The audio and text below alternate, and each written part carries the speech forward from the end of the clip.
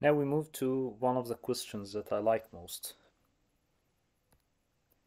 All of the following insert into the lateral tubercle of Whitnall, except lateral canthal tendon, Whitnall's ligament, check ligament of the lateral rectus muscle, suspensory ligament of the eyeball. So, in fact, this is a misleading question.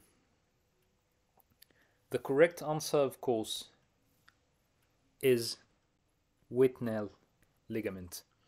And this is very weird now, because when you see this is the lateral tubercle of Whitnall, and Whitnall's ligament does not insert into it.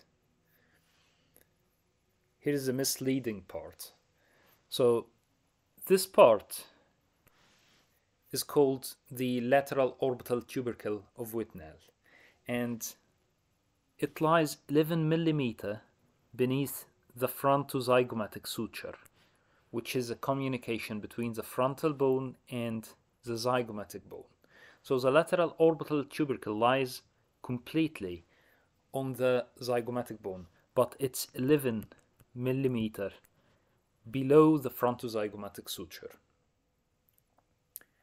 The importance of the frontozygomatic suture is that Whitnall's ligament inserts into this suture, as you can see.